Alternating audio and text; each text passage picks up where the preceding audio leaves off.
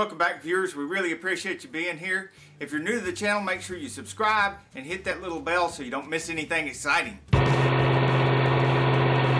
Welcome back, viewers. In this video, we are going to cover the highlights of 700 R4 valve bodies, also known as TH700 and 4L60, but not 4L60-E. If you watch to the end of this video, you will not know everything about the 700 R4 valve bodies, but you will know enough to be able to correctly replace a valve body, and you will know enough to select the correct valve body for your kit car or your mod rod conversion, whatever it is you're trying to achieve. We're going to start with identifying some of the more important valves. You have your manual valve, 1-2 shift valve, 2-3 shift valve, 3-4 shift valve, and lockup valve, which is going to be very important. Throttle valve, you have various switches which would require a whole nother video to go over all the different switches. You probably already know that there are auxiliary valve bodies and non-auxiliary valve bodies.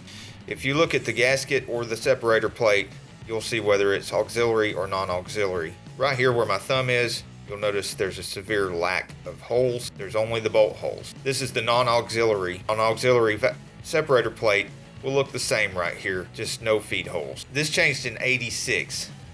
Pre-'86, you had non-auxiliary. After '86, you had the auxiliary valve body back here in the back, and then it needed feed holes. This is actually not the most important thing you need to know in order to select the main body valve body. It is something you need to know to select your correct separator plate and your correct gaskets.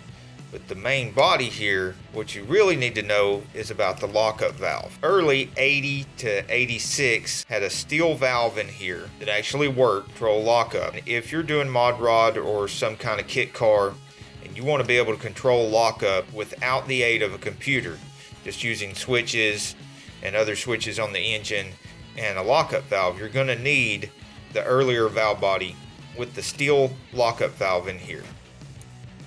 Now let me zoom in here and show you what's in here. This valve body is actually '86 and later, and it has a aluminum plug in here that looks like a valve, but it's made out of aluminum, and so it only moves a very little bit, and it just blocks off everything. So there's two different valve bodies already.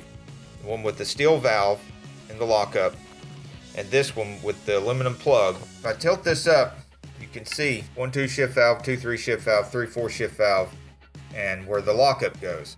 You can see this is also down in there pretty deep for the aluminum plug. Like I said, that is the second valve body, '86 and later. And it does not have the steel valve in here for lockup. It just plugged off. Now you could, if you had a steel lockup valve, put a lockup valve in this valve body and use it for conversions and mod rods and stuff like that. You're better off if you can find the valve body that already has the steel valve in there for lockup. Now '93, which is the last year of these, this will be all cast iron and it's plugged off like they never even drilled it. That is the third type of valve body.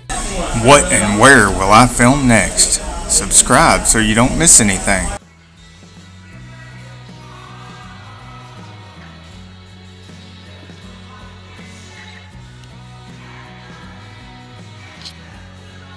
Thank you for watching our videos. Gracias por ver nuestros videos. If you've watched many of our videos, you'll notice we do a wide variety of vehicles. Si usted lo vio algunos de nosotros videos, tú sabes que nosotros haga un montón de diferentes tipos de carros. If you want us to film your vehicle, please let us know in the comments below.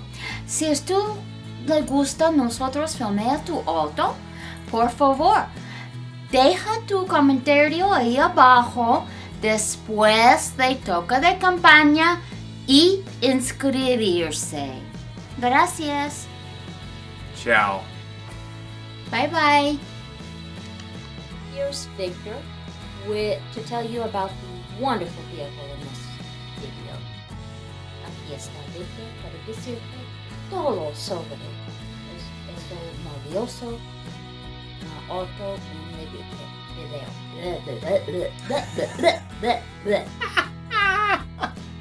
Today's featured vehicle is a Shelby. Today's featured vehicle. Supercharged Shelby. Today's